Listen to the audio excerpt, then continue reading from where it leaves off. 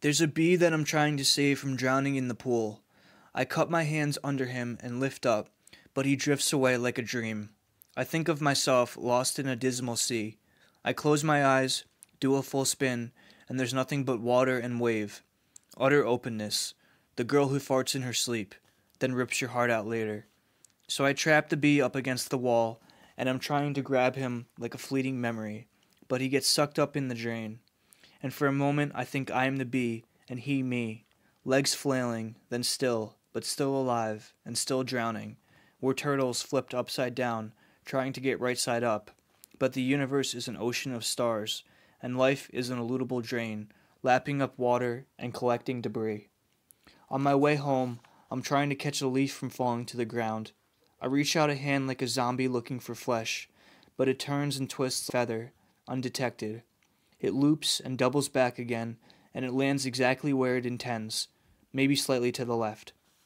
I step on its brothers and sisters with a satisfying crunch, and I wonder how long ago they fell. How fast did they fall? Did they crash and burn? In what direction did the wind spin them? Did they bob and weave, or swim and drown? Did they live in the same tree, on the same branch? If I am the bee, I am the leaf. I reach out to touch my arm and find solidity.